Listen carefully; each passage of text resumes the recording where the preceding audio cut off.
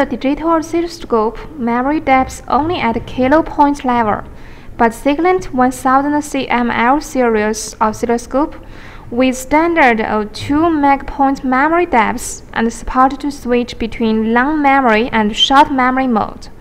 The long memory depth means long time to maintain high-speed sampling. For example, the oscilloscope is centered to long memory mode. The memory depth is 2 megapoints now. Adjust the horizontal time base to change the record waveform length. You can see the maximum sampling rate can be maintained to 15 nanoseconds. Press stop. Adjust the horizontal time base with Siglent Unique 18 grid widescreen display.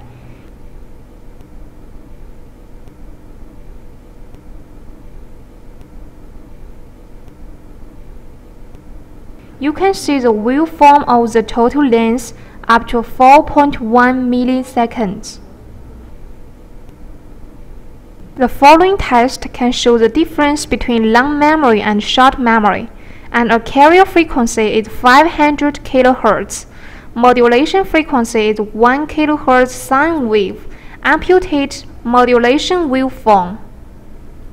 At long memory mode, when the time base is 500 microseconds, you can see the sampling rate is 50 megapoints per second. Then stop. Adjust the horizontal time base. The waveform of the total length is up to 52 milliseconds.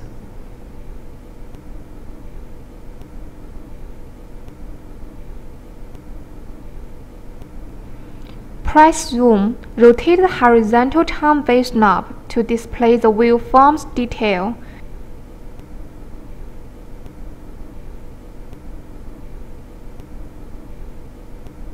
We can see the waveform reproduction is very good.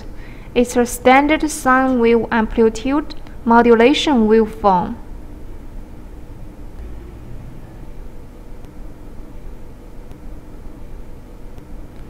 Switch to short memory mode. Press the Acquire button. You can see the sampling rate is only 1.25 meg. Press the Stop button. You can see the record waveform length is only about 16 milliseconds.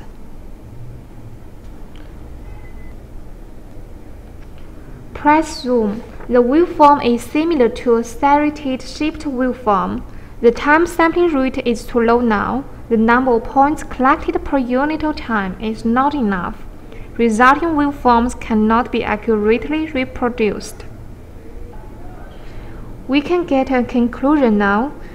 By using Siglent brand 1000CML series long memory oscilloscope, can ensure the high sampling and a long recording time at the same time, reproducing the waveform details more accurately.